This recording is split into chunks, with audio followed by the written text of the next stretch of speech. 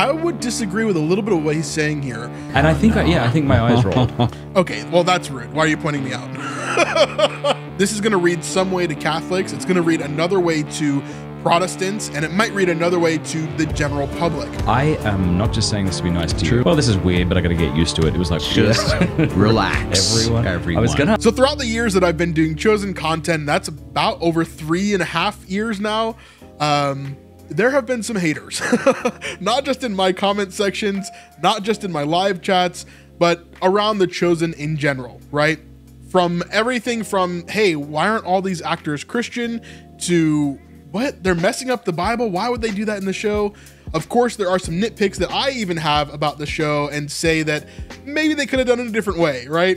Even me, who loves the show, I think it's the best piece of Christian media in my lifetime. Still, there are things that I even don't like. So let's talk about the difference between hating the show and criticism. But let's look at this through the lens of Jonathan Roumie, who actually has a conversation with another YouTube channel called Pints with Aquinas. This is a Catholic YouTube channel that he went on recently to have some discussion about the show and kind of his general life and what's going on. So let's check out this specific section and talk about Jonathan Roumie's outlook on the criticism for The Chosen and the Chosen haters. So let's jump into this. Here we go. Is doing something, and we have a TV in our basement, and I think one of the kids came up and said, we're watching this new show about Jesus, like it's a new series or something. And you're like, and I think, I think my eyes rolled. Yeah, my eyes rolled because we all know the experience of watching a religious movie, and you're like, oh dear. I am not just saying this to be nice to you. Truly I say to thee. That was my first experience as well. When I first heard about The Chosen from a pastor of mine, a pastor I was working with during the time, it was 2020, right in the beginning of COVID lockdowns and all that kind of stuff. And I remember when he told me about the show, for me, I was like, okay, I'm not watching the show. I was like not even ready to give it one single chance. But Vanessa forced us to watch the show, and so we watched the first few episodes that night, and we thought it was really, really good. So yeah, at first, my first reaction was definitely like, yeah, no, definitely not. Totally. Yeah. Not just saying this to be nice to you, but when you walked on set as Jesus, it just made sense. It wasn't jarring. It wasn't like, well, this is weird, but I got to get used to it. It was like, wow, that's amazing, and it's got way more. It's way more than just your hair and beard, clearly. You know. He's So, also, I mean, that first. done. Thank you so much. That first scene is in a bar. Okay. And Jesus walks into a bar where Mary Magdalene is drowning her sorrows and on the verge of committing suicide in our story. We take some creative license. It's based on the Gospels. It's not meant to replace the Gospels. Calm down, it's not nerds. Let's just relax. Everyone. I was going to ask you about this because there's a lot. We live in such a divisive time. Yeah. Everything is being pulled apart. Oh, yeah. You know? Like the Democratic Party, the Republican Party, the conservatives in America, the Catholic Church, the Jewish community. Like, it feels like everything's being sifted as wheat. Yeah. And it's really like, you're just like, hey, what if we just did this like show where we kind of did a kind of a Lectio Divina on the Gospels?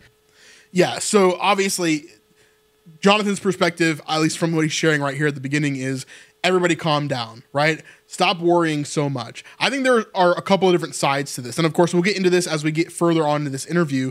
But there's the side of actual critique, which I think is valid. There are things that for sure in The Chosen, maybe you don't agree with, and that's completely fine, right? Then there's the other side of things where people just take it way too far. They say that The Chosen is something that it's not, and it becomes something that is way too much for what this show actually is trying to portray. And so let's get more into this interview, but there's definitely more than one side to this when it comes to criticism of The Chosen and then the hater side of The Chosen. I think there's two sides to this coin for sure. Well, actually, like there's a lot of that. Yeah. Okay, well, that's rude. Why are you pointing me out? I'm definitely the well actually guy, absolutely, for The Chosen. But I think it's important because there are some things that are historically inaccurate in the show that help us to have a better idea if we understand the historical significance of those things, right? And so I think the well actually from my point of view is not, well, actually The Chosen sucks because of this. It's, well, actually The Chosen would be even more beneficial if you understood this, right? Which is my kind of stance that I take there. Of course, that's not to say there can't be legitimate criticisms of artwork. Obviously, we're not saying that, but it's, how have you dealt with that? How has Dallas dealt with that? He's pretty remarkable in that there's not much that sticks with him. He just kind of you know, bounces off of him, and he's like, yeah, whatever. You know, like he already knows what it's going to be, what the criticisms will be before we even shoot the scene, I feel like. That's definitely not true. The second part of that, I think the first part is generally true. I think there are some times when Dallas does get riled up. However, there are most of the time Dallas really, really handles it well. The second part of that, I don't think is necessarily true at all. I think Dallas has some inkling of what might be controversial versus not. However, there have been many, many times, basically once every single season, where there's been something that has been majorly controversial that Dallas did not predict, right? So for example, whenever Jesus was preparing his message in season 2, episode 5, that was a huge moment where everybody started like just bashing on The Chosen and a lot of people left. For example, season 3, episode 3, whenever Jesus says that he is the law of Moses, this is another major section where a lot of people had controversial ideologies there when they were diving into this. They're just thinking, man, this guy is Mormon. It's all crazy. Like, this is so nuts. Like, I can't believe he wrote that, blah, blah, blah. There's been a couple other moments where people have really harped on the show in a controversial way that I don't think that Dallas expected at all. But it definitely did happen. There are times where I'm like, this is going to get a rise out of people, but you know, I get it. I'm like, this is, you know, when we've had actually discussions about like, okay, well, how do we best approach this scene? Because you and I both know that this is going to read one way to some people and another way to other. To decode that, what he's saying is this is going to read some way to Catholics. It's going to read another way to Protestants, and it might read another way to the general public, right? Or even like LDS or something else along those lines, right? So these different people are going to have different ideas of what these sentences mean. I've seen where LDS people in particular have taken certain parts of The Chosen and kind of made it their own, kind of changed the thinking behind the writing of the lines and made it very, very, very Mormon. Whereas, you know, I've obviously The Chosen is generally very vague when it comes to certain things. For example, the thought of Jesus' brothers and sisters, right? The fact that Dallas for sure believes that Jesus has brothers and sisters, and he's written them into the show, sort of, right? Whereas they're mentioned in the show, but they never appear because then the Catholic base would get very upset, right? So in the show, it's pointed out as very vaguely they're there, but is it their brothers, or is it his brothers, or is it not his brothers? Are they cousins? It's not completely verified, right? So in the show, it can be a little bit ambiguous in order to, you know, serve the entire audience that is watching The Chosen currently. The people, and like, how do we just keep this continually universally ecumenical, where we're not planting a flag one place or another? Because that's been, for me, in my observations, that's been the reason for the success of the show. It's because it is so universal. It is so beloved because of how... Hey, real quick, if you're enjoying this video and you want to help us out to create more videos just like this, there's a few things that you could do to help. The best free way is to just watch our videos. If you can watch the rest of this video and then maybe even go watch another video after that, that'll tell YouTube that we're the best channel on the platform, and it'll really, really help. If you want to go above and beyond and help us financially to consistently help us make more videos, the best way to do that is through snipesupport.com. You can pledge $5, $10, or $25 a month and get a bunch of extra content that doesn't really go anywhere else. For example, our full live streams. The video that you're watching right now is a part of a live stream, but you can get the full live stream without any cuts or edits or anything over on patreon.com or snipesupport.com. Anyway, let's get back to the video. Thank you so much for your support. It's not denominationally specific. It's story specific. It's Jesus specific. It's Jesus centric. It's meant to get you to think about the reality of Jesus's life on earth and what he did that was both human and divine in the course of his life and ministry. And I would disagree with a little bit of what he's saying here. First of all, the term universally ecumenical. So if you don't know, ecumenical basically means that it can serve all beliefs or serve all beliefs within a framework, right? So we would say that an ecumenical community could include all different types of denominations of Christianity, for example. However, an ecumenical community would not include like a Satanist group, right? or in fact, I would probably add in an LDS group, right? This would not be an ecumenical addition. So the phrase universally ecumenical, I think, is a little bit not something that I would use. We'll say it that way. It's not something that I would use, because ecumenical, it immediately implies this framework that is there within it, right? You're not going to have an ecumenical group that agrees on everything, for sure, but you're going to have an ecumenical group that agrees on the core beliefs of everything within that framework. For example, Jesus is fully man and fully God, and has been from the very beginning until the end, right? That is one thing that an ecumenical group would agree on in that. Universally ecumenical can never be the case. And so I think The Chosen is less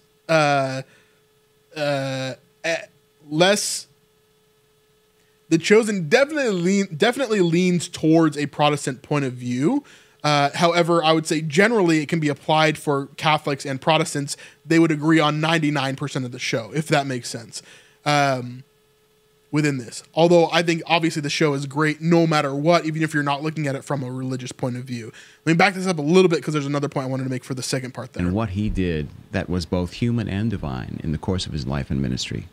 And get people talking. And hopefully, if you've never met Jesus, if you don't know who Jesus is, if you've never opened the Bible, this is meant to gauge your interest and provoke interest in.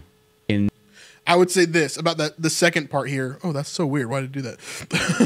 The second part here, I would say, is I don't think this show is about Jesus. It is obviously about Jesus.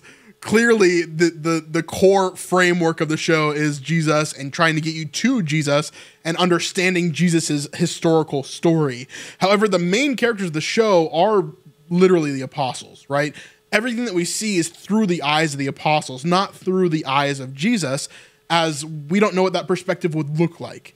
And so everything that we see, whether that's Jesus healing somebody or doing a miracle or going to the cross, all of these things are going to be seen through the eyes of his apostles and his followers, not necessarily himself. So I would say that the show is less about Jesus than it is the apostles. It's not focused entirely. The core of the show is not Jesus, but Jesus through the eyes of his apostles. Does that make sense? I'm sure some of you are like, what is he talking about? But generally, that's what I would say. I would slightly disagree with that statement there. It's not denominationally specific. It's story specific. It's Jesus specific. It's Jesus centric. It's meant to get you to think about the reality of Jesus's life on earth and what he did that was both human and divine in the course of his life and ministry, and get people talking. And hopefully, if you've never met Jesus, if you don't know who Jesus is, if you've never opened the Bible, this is meant to gauge your interest and provoke interest in knowing more about these people, about this movement. You know, we describe the show now as a historical drama, because that's what it is. It's a historical drama about these people at this time and this man and our God in this movement. If you don't accept that he's God, that's your journey. Yeah, and I think that's a good representation of what the show is. This is a historical drama that is representative of the story of Jesus through the historical lens of understanding who he was, right? But clearly the show does not just have him as a historical figure and for you to take what you believe and kind of judge the show off of that. I would say that for sure the show is leaning towards a religious point of view. It's leaning towards a Protestant point of view generally. And I would say overall, it definitely is a religious framework that the show is built off of, right? Otherwise, you would never show real miracles happening in the show, for example, right? If it was a true historical drama that didn't claim to be on any side, you would imply that miracles are happening, but you would never show how they're done or when they happen, right? If it was a true historical drama that didn't lean on a Protestant point of view or a religious point of view, you would have, for example, like when Jesus heals the leper, you wouldn't show that happening. When Jesus heals the crippled hand, you wouldn't show that happening. You would just imply that it did happen and have people talk about it happening, because that way people can come up with their own conclusions of what is going on, right? Overall, instead of saying, no, Jesus did perform this miracle, this thing did happen, right? That would be like a true historical drama without any influence. But that's not necessarily what the show is either. But we're presenting it as this is what this story is, and if it strikes something beyond just that of a narrative, a television show, glory to God. Like that's the I think the end goal for many of us working on the show who are believers, who love Jesus and see him as more than just a person who roamed the earth for a few years and taught some things and had some maxims that stuck around beyond his lifetime. No, many of us working on the show accept him as our Lord and Savior and want other people to understand just how profoundly impactful he was to the culture and to the world, and why, and what might the day-to-day look like for him. And so we've gone to great depths and pains to do the research. What was, first century Judea? What were the concerns of the Pharisees and the Sadducees, and what was Hillel saying about which is my favorite part of the whole show. You guys know that my favorite part of the show is the historical and cultural understanding of what the Jewish people were actually like, to really start to understand what is going on here, right? Some of my favorite moments of the show. The Jewish scriptures, and how did it relate to Jesus's teachings, and how did the Pharisees frame what Jesus was doing compared to what they already knew, and how that it challenged them, and what was the controversies, and what did it mean to people who followed him? What did they lose by following him? What did they gain? So we try to ask a lot of questions through the relationships that we explore in the show in ways that hopefully bring people just closer to Jesus. Yeah, sometimes when I've heard people offer criticisms, or I don't find it theologically enriching, I think, okay, fine, like you need to read Thomas Aquinas' commentary on the Gospel of Matthew. But there are a lot of people who aren't there yet. And need it's a bridge too far. It's a bridge too far, and it seems like what you're doing is like a gentle way to introduce people to this person of Jesus. I wonder, how many people hadn't read the New Testament until they saw your show and went, I'm going to give that another crack. Or I'm going to go buy a Bible from Barnes and Noble. And so many people. Yeah, my number one kind of push for The Chosen is like, okay, how many people before watching The Chosen could have named all 12 apostles? What percentage of people do you think could have done that? I don't think I could have done that before having a visual picture of what all the apostles' names were, right? And now obviously we have Bartholomew versus Nathaniel in the Chosen in particular, but everybody else, right? I think that it's so easy for every fan of The Chosen to be able to name the 12 apostles now. That in and of itself, if The Chosen does nothing else, right? If The Chosen does nothing else, that is a huge win. Because it brings us closer to understanding the biblical understanding of what's going on, right? Just that by itself. That's always my kind of one point that I give to people. It's like, it's such a small thing. And there's so many more things that The Chosen has done even beyond that. But the fact that now the people who are watching The Chosen can have a visual representation of what the 12 apostles are. I've been a Christian all my life. And like I said, I went to Bible college. I did all the things, right? I don't think I could have told you all 12 apostles without thinking about it real hard before I watched the show. That's kind of embarrassing, right? But the fact that the show did that is huge. I think it's really, really huge. They grew up with this image of Jesus as this stern taskmaster that, if you're not perfect, you may as well go to hell. And it's like, whoa. No. That is the opposite. It's the opposite. Look who he hung out with. Who did he hang out with? Prostitutes, tax collectors, cheats, thieves, like people that... And people don't hang out with people who make them feel ashamed all the time. Yeah. So it's not he did hang out with them, but he was always like, you're not good enough, you suck, try harder. No one hangs out with people like that. Right. There was an affection for Christ. Yeah. Continue. Sorry. Yeah. I think being able to shatter those myths for people through the way we're introducing him in the story and introducing his humanity and not only Jesus, this goes far beyond just Jesus, right? I think obviously Jonathan thinks of it in these terms because he plays Jesus in the show. And of course, Jesus is the most important character within the show itself, in terms of like just being God, right? But it happens through everybody, right? Through Matthew. Matthew was a horrible person who then was called by Jesus and became something that he wasn't. Peter, right, was a totally different person that came to Jesus and completely changed, right? And not only that, but he still had issues even after he followed Jesus, right? As he continued on, there's a lot of things that happened in there. But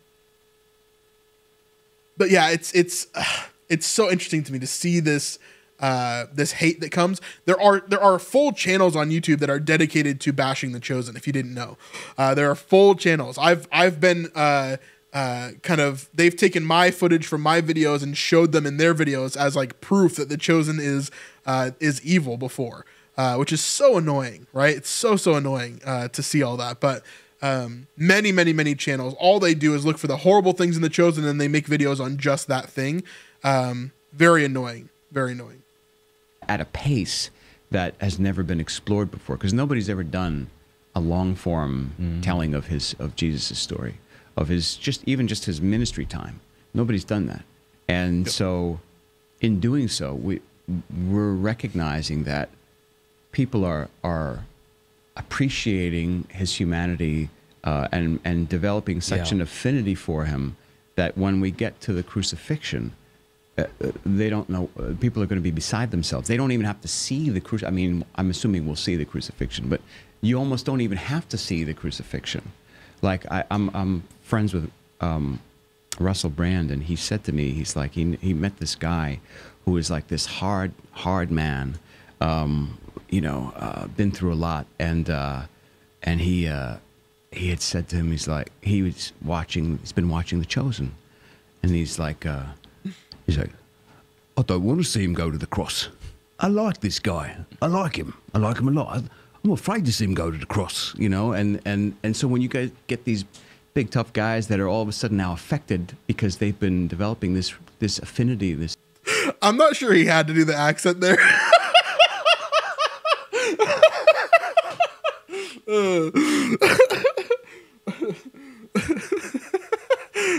He's recounting a story that he heard from Russell Brand. Of course, Russell has an accent.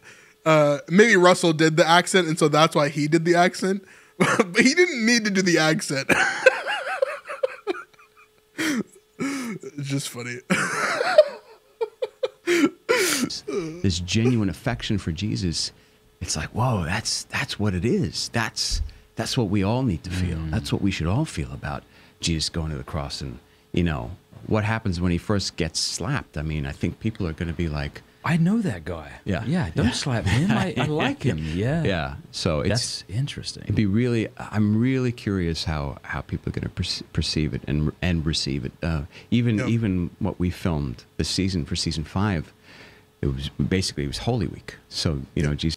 We won't get into that. If you guys want to watch the rest of this, there's a whole interview on Pints with Aquinas. If you want to go check out that channel. Very, very good stuff. I thought the interview was great overall, but this section in particular, I think, is so integral to The Chosen and how it works as a show. There are so many haters out there that just like criticize everything.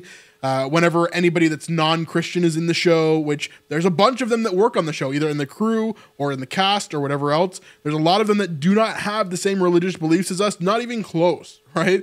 A lot of them have very different beliefs, very, very like, honestly, tragic beliefs. If we were really to dig into it, a lot of you would have a real big problem with a lot of the cast and a lot of the crew in the way that they believe politically, in the way that they believe sociologically, in the way that they believe religiously. There's a lot of them that are not followers of Jesus, right? And even the ones that are, you would still disagree with some of their ideologies. And so that's just a piece of it. And then, of course, there's a lot of other people that are on the Christian side of things that really hate the show because of the biblical aspects of it. They believe that they're treating the Bible as something that is can be changed or something that is to be added on to. And that's not what The Chosen is doing. The Chosen is not Scripture. The Chosen is not the Bible. It's just a show. And so at the end of the day, all of my nitpicks are to bring us back to reality. It's to bring us out of the the show and into scripture. And so that's what we do here on The Chosen Sleuth. But anyway, let me know what you thought about the interview. Go check it out for yourself on Pints with Aquinas. And we'll see you guys in the next one. Peace.